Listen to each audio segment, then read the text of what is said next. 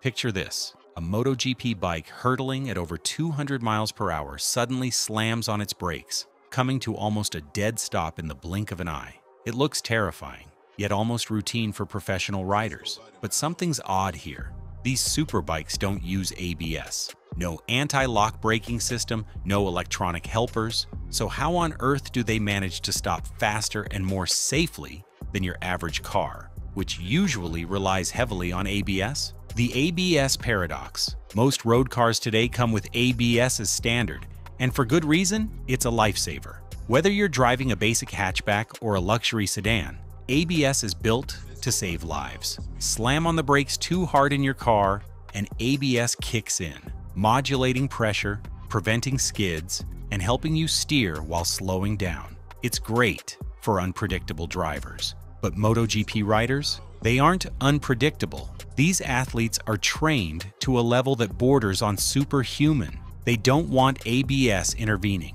It's not just about braking power. It's about feel, timing, and precision.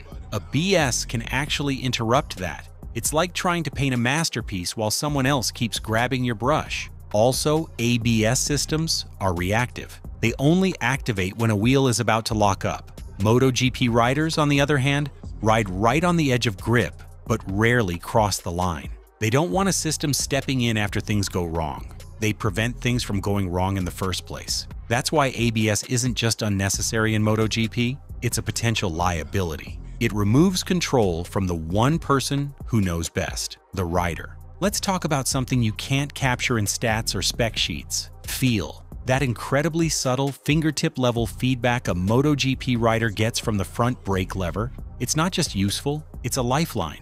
In MotoGP, braking isn't a binary action. It's not brake or no brake. It's a constantly evolving squeeze, a dance of pressure and micro-corrections. Riders modulate brake force by feel. Every millimeter of lever movement tells them something. How warm the tire is, how much grip they've got, how loaded the front suspension is, even how much weight has shifted forward. That kind of sensitivity is priceless. Now picture this. Imagine trying to play a grand piano while wearing thick winter gloves. That's what ABS does to brake feel. It dulls it. It interrupts it. For normal road riders, that's fine, even life-saving. But for a MotoGP rider, that disruption could cost them a corner, a lap, or a race. These riders don't just react, they anticipate. They train for front-end slides. They practice braking while leaned over. They learn how to catch a tire before it fully lets go. These aren't panic moves, they're rehearsed. Precision under pressure is what separates the elite from the rest. Here's something wild. MotoGP riders usually brake using just 1 or 2 fingers. That's all it takes when you've got surgical control. Try pulling that off with ABS constantly cutting in. It'd feel like someone else was randomly grabbing your brake mid-corner, braking at over 1.5 G, while leaned into a turn with nothing but your fingers as your gauge. That's where feel beats force every time.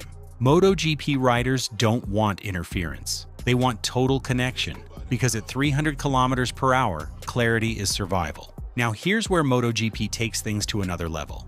Carbon-carbon brakes. These aren't your typical steel discs. These are space-age materials, the same kind you'd find on a Formula One car, and they behave in a completely different way. For starters, carbon brakes don't even work properly when they're cold. Below 200 degrees Celsius, they're spongy, slippery, almost useless. It's only once they reach 300 degrees Celsius and beyond that they bite. And when they bite hard. That's why you'll see riders weaving or dragging their brakes on outlaps to get those temperatures up. Once in the heat zone, these brakes offer insane stopping power with almost no fade. They're light, they're durable, and they allow MotoGP riders to brake later and harder into corners. But carbon brakes come with their own set of rules. They don't forgive rough inputs. You can't just slam the lever and pray. You have to warm them, feel them, and time every squeeze. And they're completely impractical on road bikes. Try using carbon discs in daily traffic.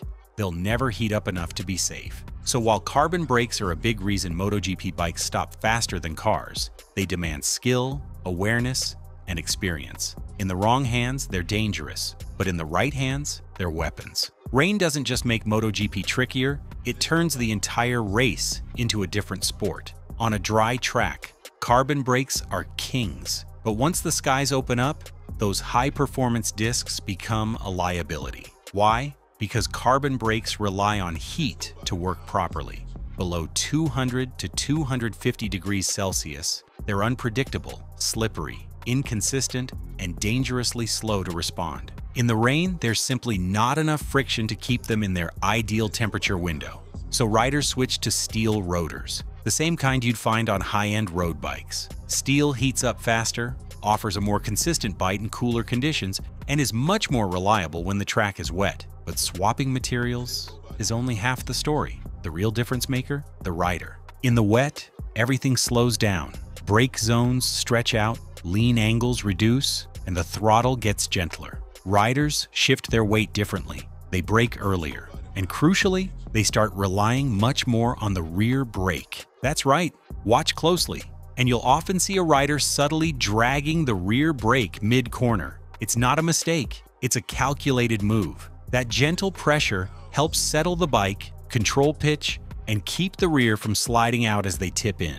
It's finesse on wet tarmac. Then there's engine braking, a built-in slowdown system MotoGP bikes allow riders to customize. By adjusting how much the engine resists when off throttle, riders can bleed speed more smoothly without grabbing the front brake too hard. Now you'd think ABS might help here, but even in the rain, it can become a liability. When traction is low, ABS might cut in too abruptly, robbing the rider of control or causing an unexpected pulse that unsettles the chassis. In wet racing, it's still human instincts and judgment, not automation, that win the day. Why MotoGP doesn't need ABS yet? Let's not pretend tech isn't catching up, because it is. Racing-grade ABS systems are evolving fast. They're getting more compact, more responsive, and more intelligent, but when it comes to MotoGP, they're still not there. Not yet. In MotoGP, every fraction of a second counts. Every extra gram of weight is a disadvantage.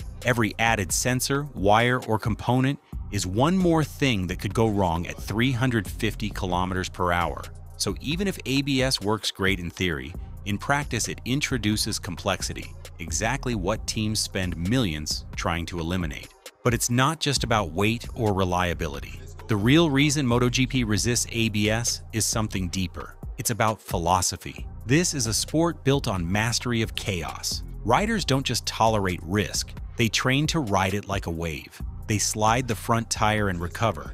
They brake on the edge of traction. They feel every twitch and pulse through their fingers and toes. A BS? That's a layer between them and the limit, and they don't want that. Imagine you're battling for the lead in the final laps. You dive into turn 1, perfectly judging grip, then ABS kicks in unexpectedly, cuts brake pressure for a split second, and you overshoot. Position gone. Maybe the race too.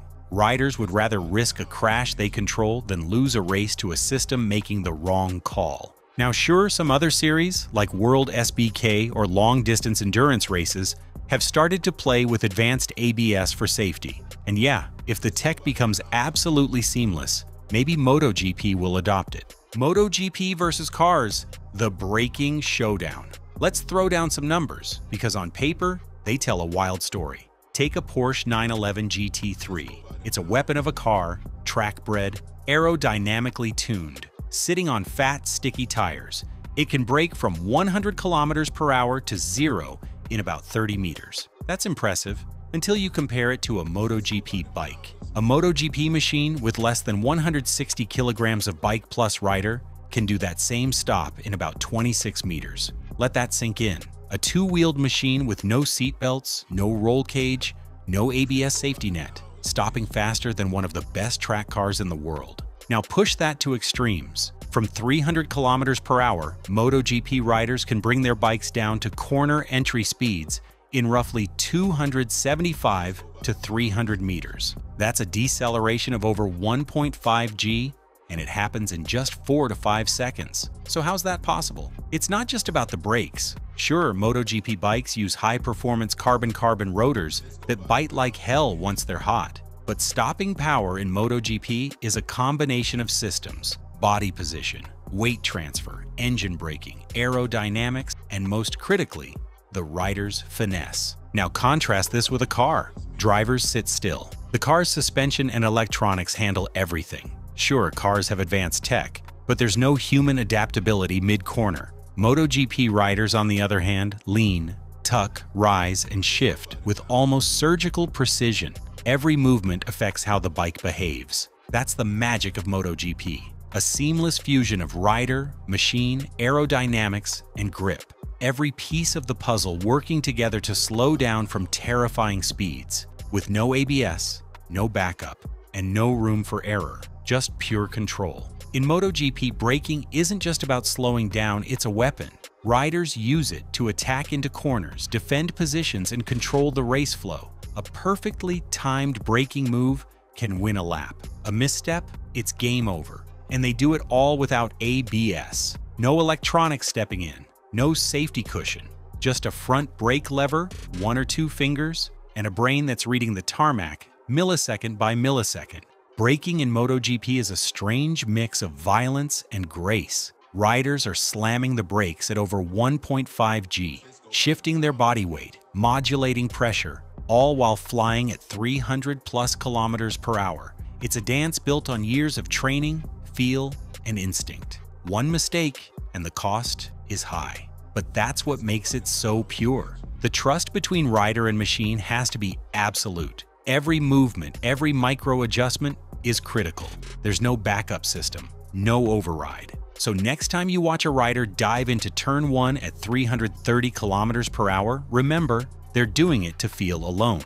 No ABS, no second chances, just raw skill, split-second decisions, and the courage to brake where most would freeze. That's MotoGP.